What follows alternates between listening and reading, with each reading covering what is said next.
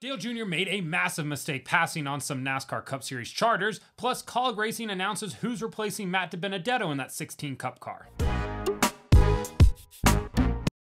It's no secret that Dale Earnhardt Jr. wants to take Junior Motorsports JRM to the NASCAR Cup Series. The problem is that barrier of entry right now to get a charter is really high. So when Dale Jr. was on his podcast this week talking to Ray Evernham, he mentioned that he had the opportunity to purchase the charters from BK Racing back in the day for $2 million. For the sake of comparison, the worst charter in the sport last year from Live Fast Motorsports sold for $40 million. That's $38 million more for all of you math whizzes out there. This man has to absolutely regret not pouncing on those BK charters like somebody that scheduled a cruise, went on it, got home, and we're like, we're never doing that again. So he has to have some sort of instant regret. And I feel bad for the guy because he wants to be in the Cup Series, but at the time, and keep in mind, this was either in 2016 when BK sold off one of their charters to Front Row, or in 2018 when they filed for bankruptcy. Not really sure on what the timeline is from Dale's side, but that's just sort of when BK's charters, exited their hands before Ron Devine got indicted on federal charges. Not ideal.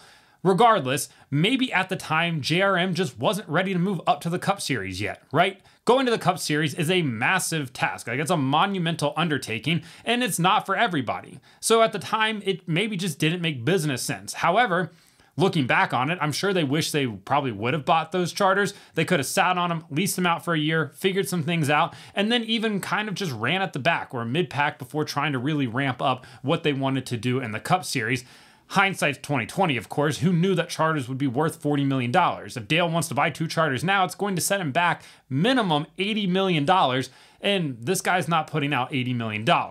So in the grand scheme of things, is he that upset? Probably not. He doesn't seem like a guy that gets upset about much other than like if somebody parks in the spot for the Instacart, like he mentioned on his podcast this week. Other than that, what Dale and Kelly Earnhardt have built at JRM is really impressive, right? And having an Xfinity powerhouse team is certainly nothing to be ashamed of, right? They've played a massive role in getting a number of guys to the Cup Series, and they take a lot of pride in that, which they absolutely should.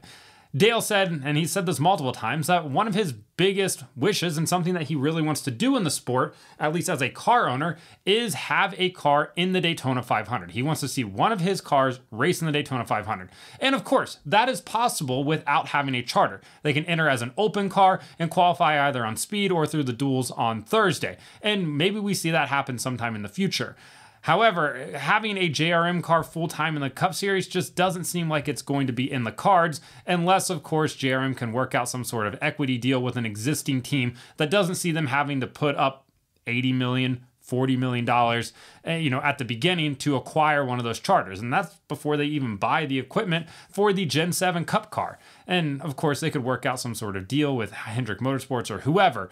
But for now, it just doesn't seem like financially that's going to happen on their end, and it shouldn't. Their business model works really well in the Xfinity Series. I don't know if their business model can work as successfully in the Cup Series. We've seen a couple of teams attempt to do that, and it doesn't ever really seem to work necessarily. There are certainly some pay drivers in big-time NASCAR Cup Series teams that win races, but it's not sort of the same model as JRM. So ultimately, we'll have to wait and see what they're going to do there, but you have to think this guy definitely regrets not purchasing those charters when he could have.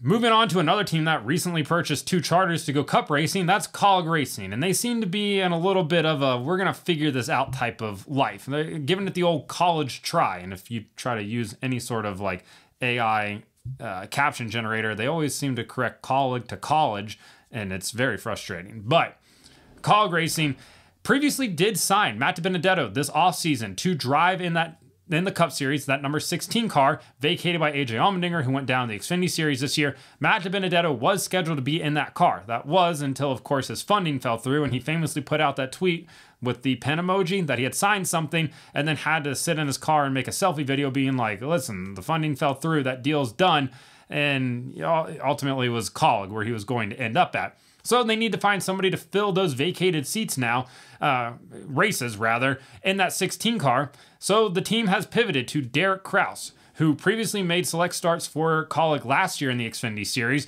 He made 8 starts, got 3 top 10 finishes for the team, and looked pretty okay.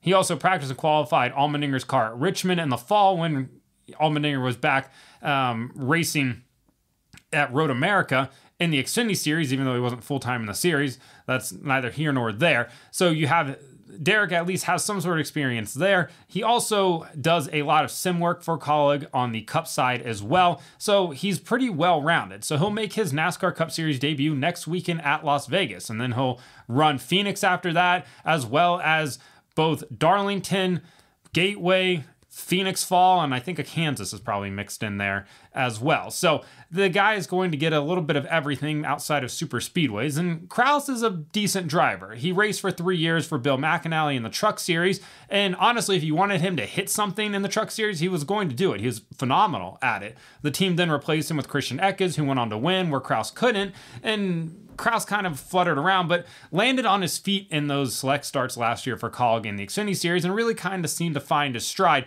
Didn't run into anything, which was a big step in the right direction there. So Derek Kraus will be driving that 16 car in select races this season in the Cup Series. He's also making select starts in the Xfinity Series as well for Kaulig. So he's kind of piecemealing together a schedule, see what his future holds for him.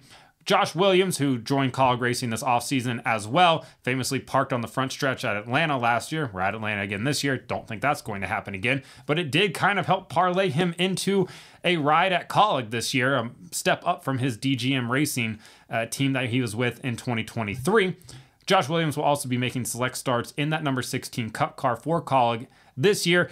Pretty excited to see what he can do as well. We know the Kaulig equipment is kind of mid-tier at this point, but it's interesting to see some of these different drivers be able to get in there and get some reps and see how all of that's going to play out. So let me know in the comments what you think about Dale Jr. passing on those BK charters, Derek Kraus signing with Kaulig and essentially replacing Matt DiBenedetto. Like and subscribe to the channel. Follow me on TikTok at BreakHard, Instagram and Twitter at BreakHardBlog.